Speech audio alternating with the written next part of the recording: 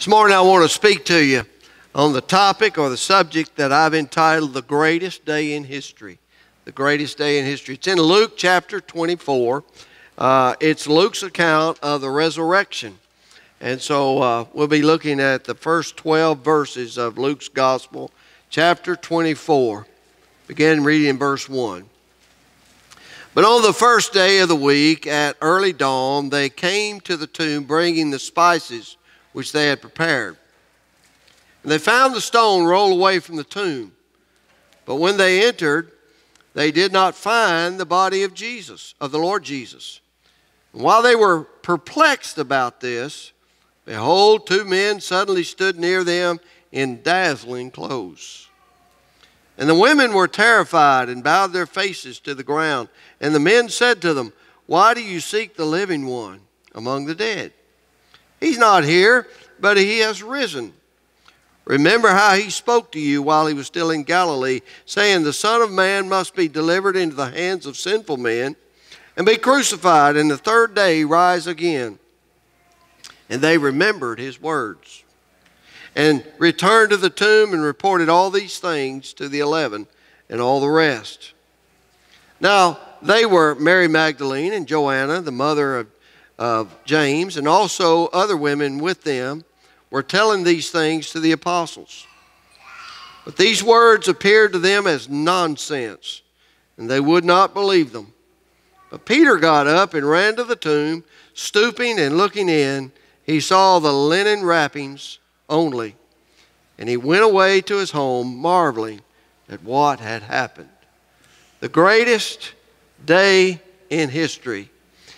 You know, churches do a lot of extra things around Easter and around holidays, especially the resurrection that we celebrate.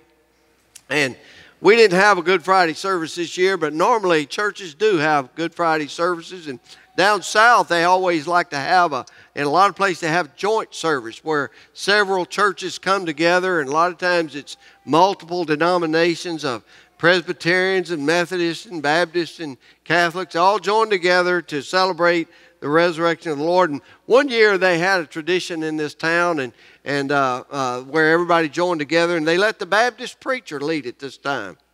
And that Baptist preacher, he was a little too proud of his own denomination. And so when he got up to start introducing people, he just said, "How many Baptists do we have here tonight?" Well, hands went up all over the place, and there was one little lady sitting there in the front. She didn't raise her hand, and so he couldn't help it. He wanted to poke fun at her, and this preacher said, "Well, lady, what denomination are you?" She said, "Well, I'm a Methodist." He said, "Well, why are you a Methodist?" She said, "Well, my grandparents were Methodists, my mother was a Methodist, and my late husband was a Methodist, so I'm a Methodist." And so this preacher just couldn't help himself. He said, "Well, just supposing your relatives had been morons, what would that have made you?" She said, "I suppose a Baptist." You better be careful what you say sometimes. I want y'all to know I really blew that joke the first service, so y'all got the good version of it. You know, there's things in Scripture that are hard to believe. The resurrection's one of them.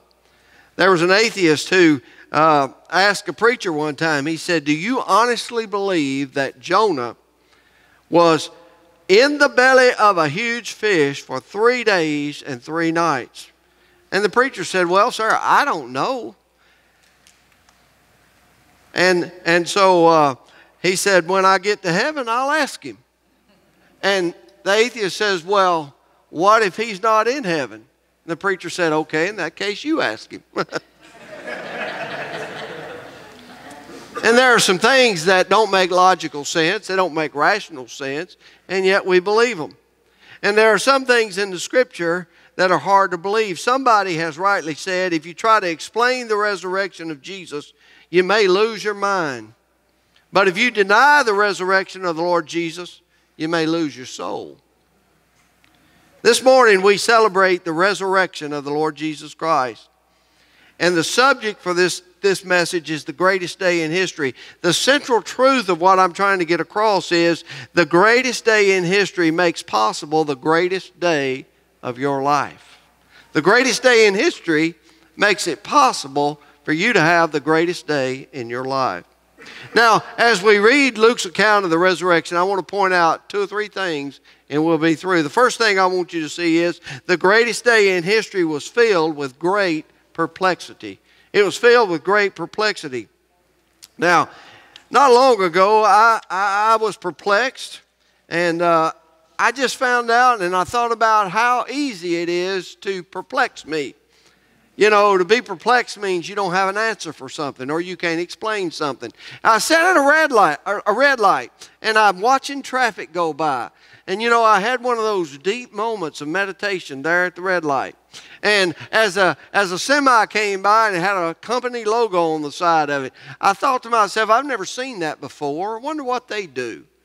And then it hit me. I don't know what they do. And then another truck came by with a big piece of machinery on the back. Looked like it was something to do with something. And I had no idea what it was. And so I thought, I wonder what they do with that. And then the thought hit me, I don't know what they do with that.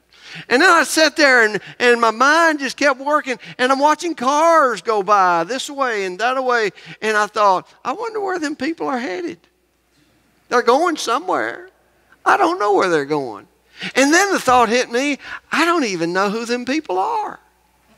You know, there's more people I don't know than there is that I do know. And there's more stuff that I don't know than there is that I do know. And I'm sitting at this red light perplexed. And about that time, the person behind me is laying down on the horn. It's time to go. Perplexed. Perplexed means that you're at a loss to explain. You can't believe your own eyes. Here at the tomb this morning, they see things and they experience things that don't make sense. They can't explain it. First thing I want you to see that was perplexing is the missing soldiers and the removed stone was greatly perplexing. Matthew's gospel tells us that the temple leaders had asked the Roman soldiers to put a guard and to seal the tomb. And Matthew says that Pilate sent the guard and he said, go make the tomb secure. And they went and made the grave secure. And along with the guard, they put a seal over the stone. They sealed that thing up and they made it so nobody could get in and nobody could come out. And what happened to those soldiers? Because when the women get there, the soldiers are not there and the stone is rolled away. One gospel tells us that on the way to the tomb, the women are discussing, how are we going to move that big rock? How are we going to get that thing out of the way? Because it was so large. Yet when they arrive at the tomb, the soldiers are gone, the stone is rolled away, the tomb is wide open, and that's perplexing to them. They're asking, what happened?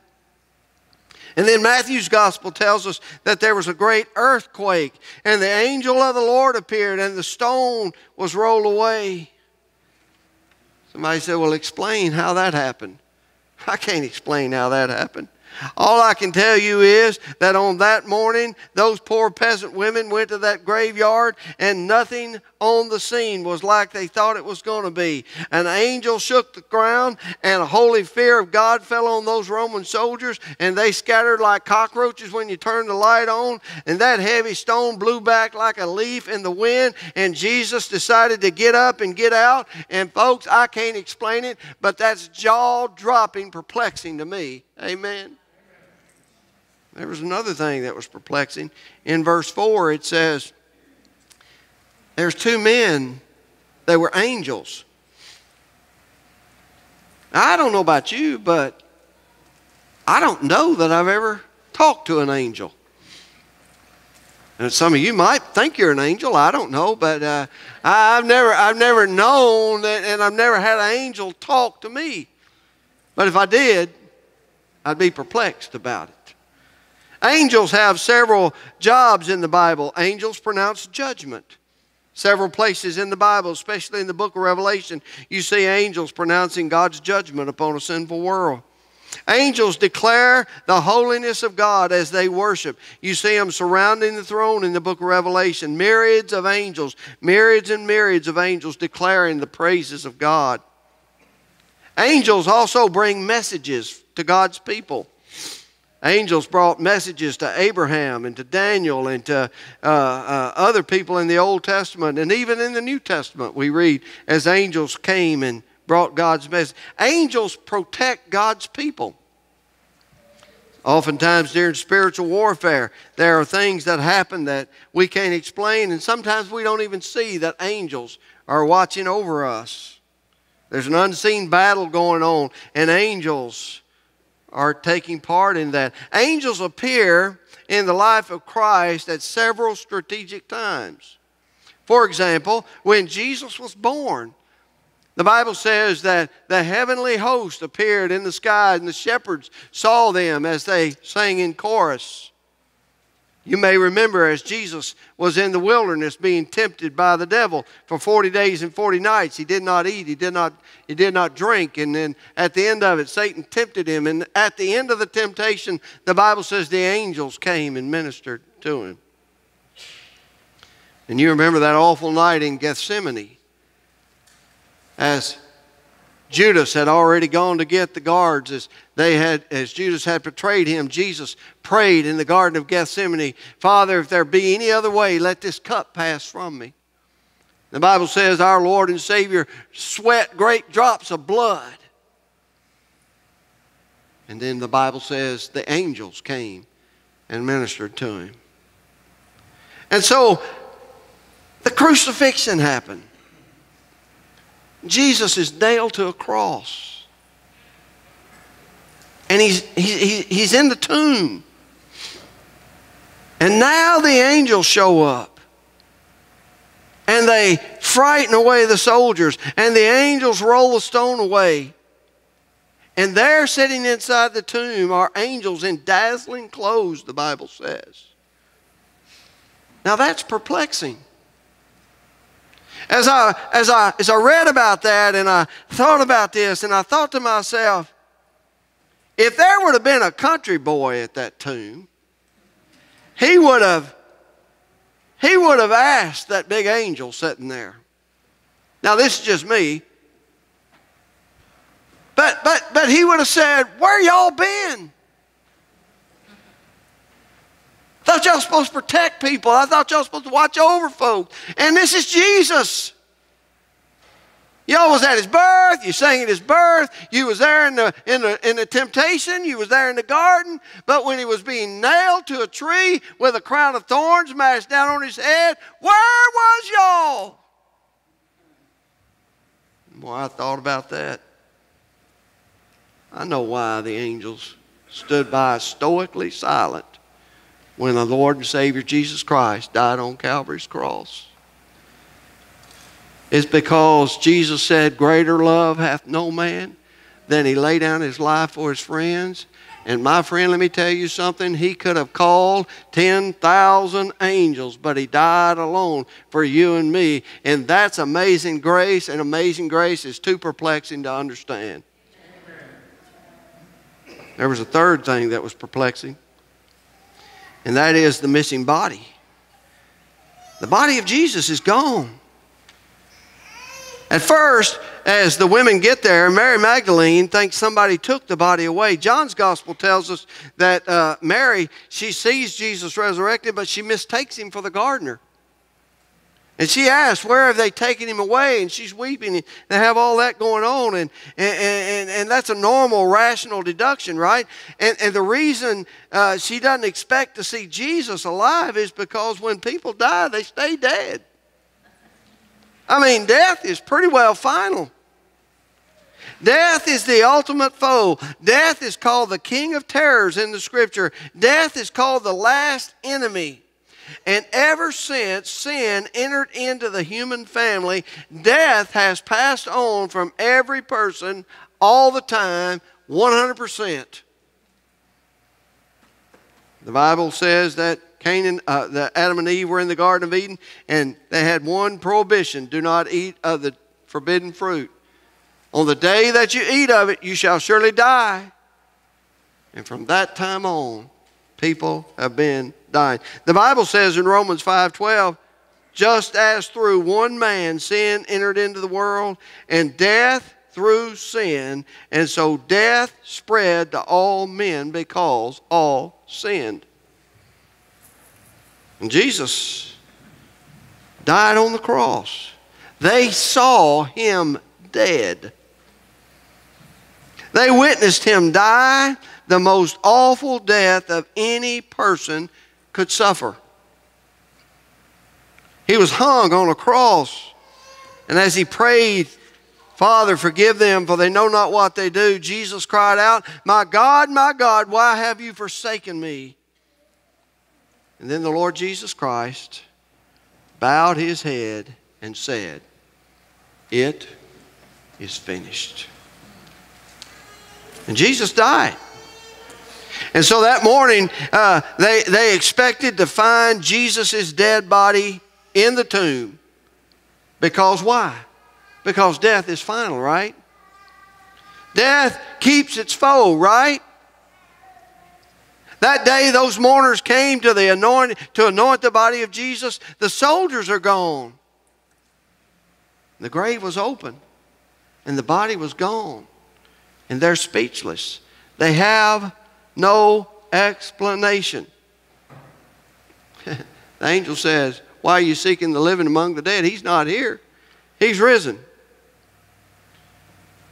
And all I can say is, I can't explain it, but on that great day, the greatest day in history, the devil couldn't stop him, the grave couldn't hold him, death couldn't defeat him, and I'm perplexed about it. I cannot explain it, but here's the good news. I don't have to understand it to believe it, praise God. And you ask me how I know he lives? Because he lives within my heart, and he arose, and he's alive, and Jesus Christ is alive, and because he lives, I have forgiveness of my sins, and I have the promise of eternal life, and that is why it's the greatest day in history. The second thing I want you to see is the greatest day in history came with a great reminder. Verse 6 says, he's not here, but he's risen.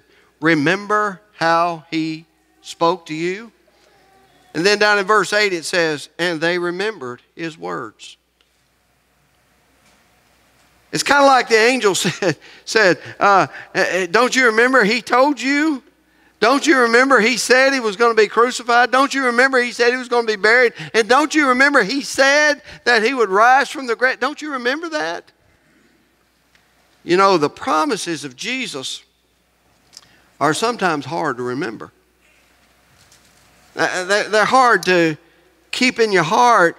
His promises are hard to remember, especially when we get disappointed. Simon Peter got disappointed with Jesus. You remember Simon was following Jesus through the garden and everything, and the soldiers came with Judas, and Peter, he pulls out a sword and he cuts the guy's ear off. And Jesus said, put your sword away, Peter. And Jesus picked that bloody ear up out of the dust and stuck it back on and healed the guy. From that point on, Peter was mad at Jesus all the way up through the crucifixion. You say, why? Well, obviously, Peter was disappointed in Jesus. Peter wanted to fight. And Jesus had a different way. Peter wanted to go to war with the Romans. Jesus intended to die for sinners.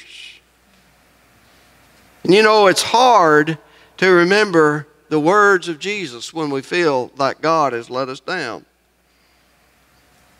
When a loved one dies, it's hard for us to remember his promises. It's tempting to have a lapse of faith when we feel like God has let us down. When God doesn't act like we expect him to act, we feel disappointed, we get discouraged, and sometimes we want to throw up our hands and walk away. I remember many years ago when I was in Tennessee, a man who he was a factory worker, but he also had a nice farm. And so he would work the second shift so he could work at night, but he farmed during the daytime. I don't know how many years, several decades he worked at this plant, and the whole time he's saying, I can't wait until I can finally retire from this work and dedicate my life to farming. He loved to farm. And so that great day came. He was going to enjoy his golden years. He was going to retire from that factory. And so he did. And then 2 weeks after he retired, he was killed in a tragic farming accident. And while his body still lay out in the field, they called me and I got there and it was just pandemonium in the house. People were crying and they were screaming and couldn't believe it. And if you've ever been in a scene like that, it's just wild. And I'll never forget that some well-meaning, some godly woman, I'm sure, some Christian woman who meant well and had the best intentions, she sat one of the family members down in a chair and she took them by the face and she got in their face and she started quoting Bible verses to them. Well, folks, it was like quoting Bible verses to a wall. Because at that time, under that stress, in that situation, it's hard to remember the promises of Jesus. And on this Sunday morning, these women are at this grave and they're dealing with their feelings of loss and grief and disappointment and fear. And it seems impossible that those things Jesus promised could actually happen. So sometimes the promises of Jesus are hard to remember, but the promises of Jesus, once remembered, will give you hope. Notice it said there in verse 6, remember how he spoke. And then in verse 8 it says, and they remembered his words. I want you to understand something. In this life, we get perplexed and we get confused and we get hurt. And when we don't always have answers, we can always have Jesus.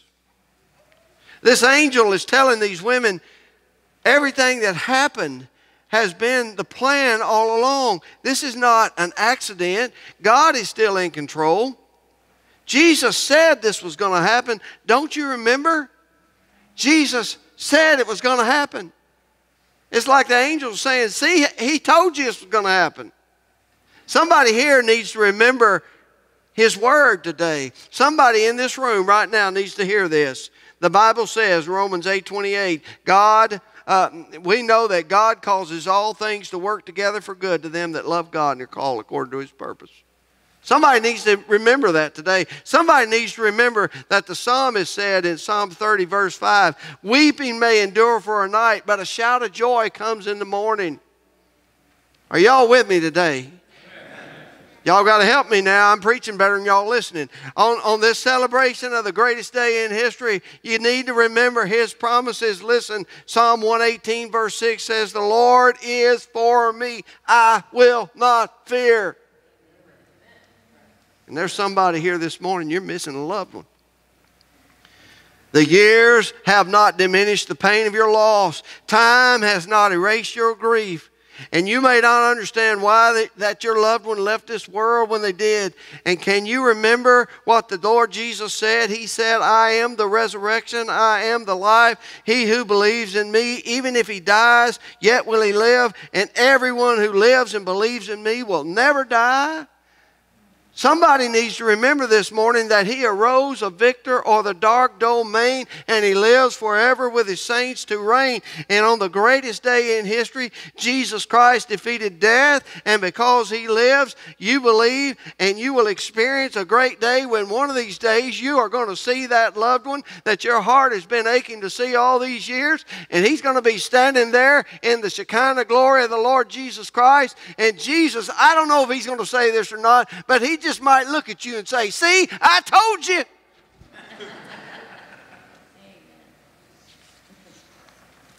Great perplexity, great reminder. Jesus said he was going to rise from the dead, and he did.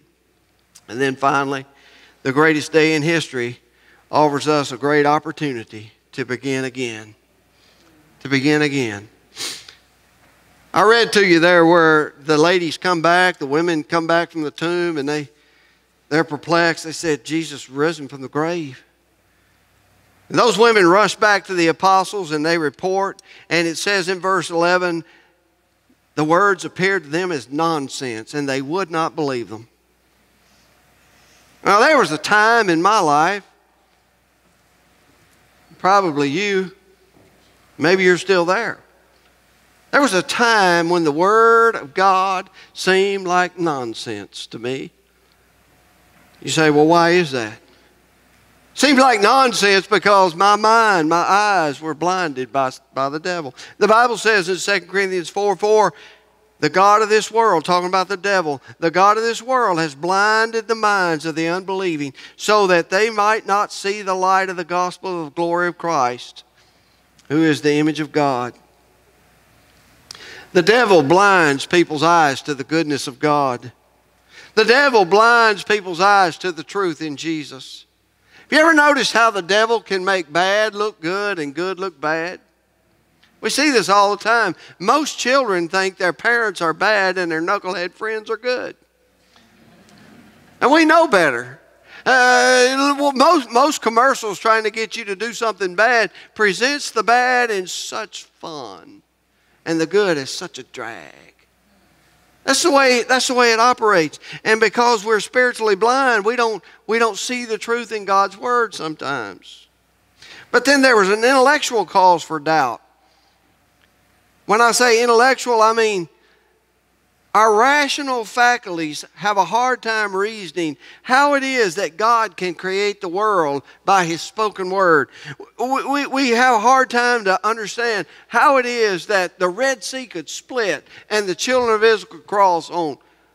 I heard a liberal theologian one time explaining how God got the children of Israel to cross. He said it wasn't really a miracle. He said what happened was that the creek was really down and the rocks were sticking up, and Moses found a spot where they could tiptoe across on the rocks, and they got all on the other side. That's what happened.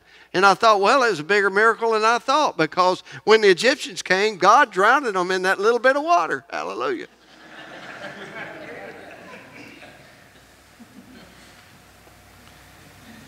But this intellectual thing, this rational trying to understand is all going on in the minds of the apostles.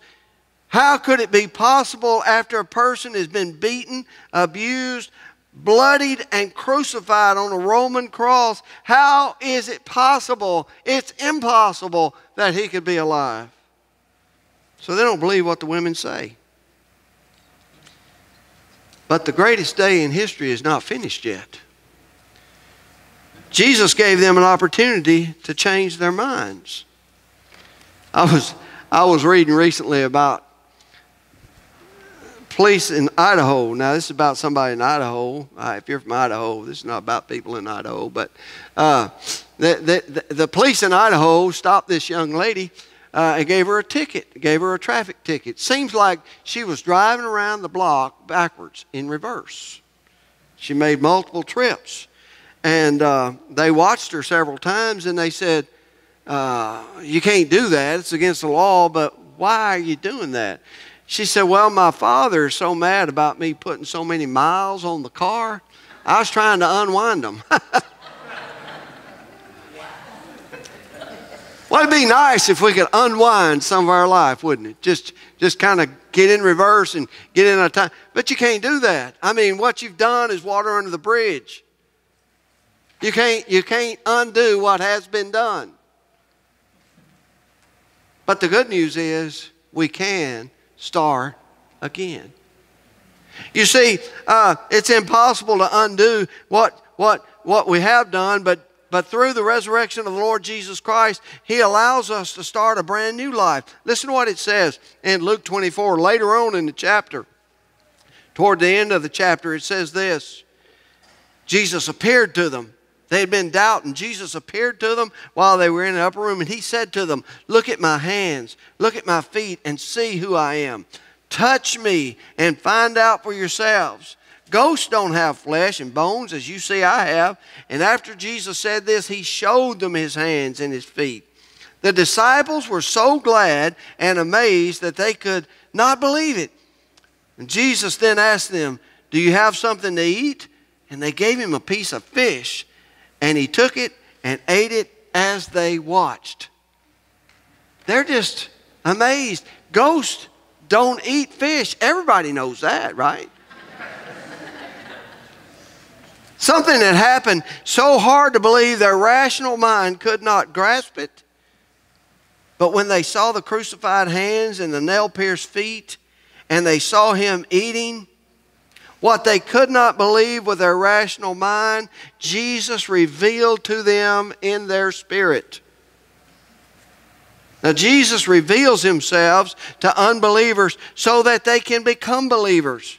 And this is how you become a follower of Jesus.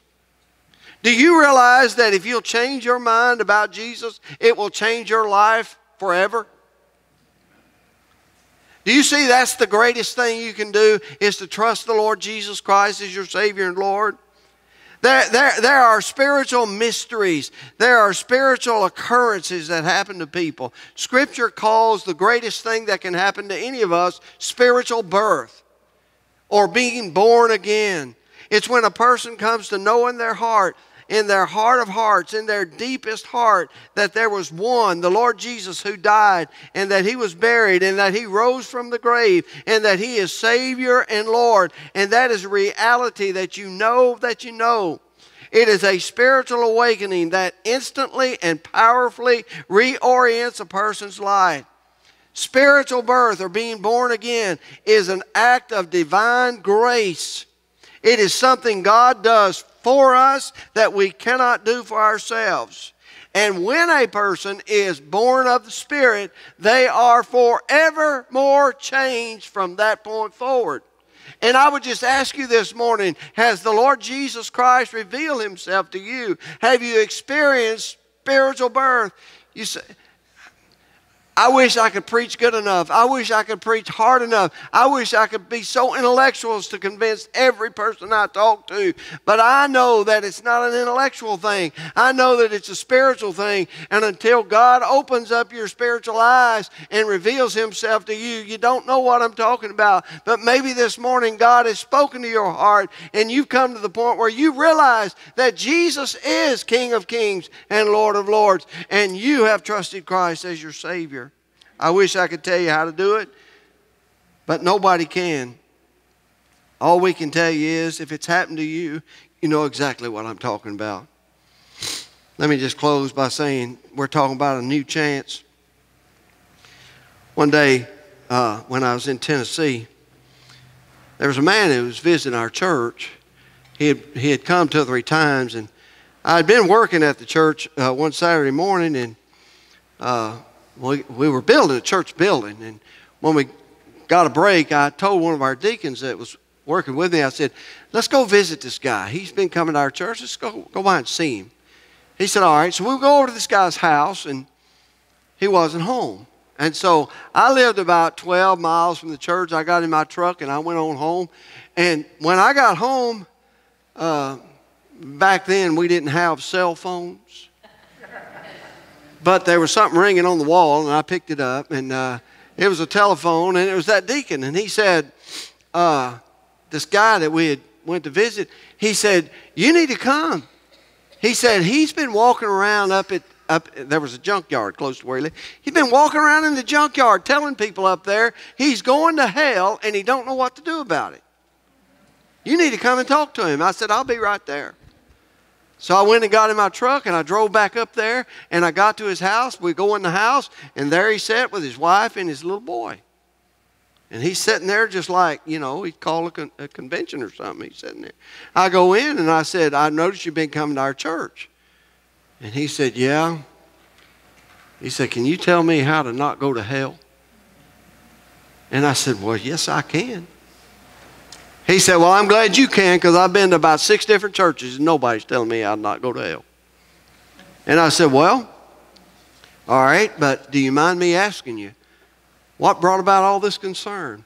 He got started. He said, Pastor, let me tell you something. He said, 5 years ago, I had open heart surgery. And he said, while I was under the anesthesia, I don't know if I died. I don't know what happened. They had to shock me to bring me back alive. But he said, while I was in that state, he said, I had a vision. And he said, I believe I saw Jesus. And he said, Jesus told me, I'm going to send you to hell. And he said, I begged him, please don't send me to hell. Let me go back. Let me go back. And he said, I promised Jesus if he had let me go back, I would turn my life over to him.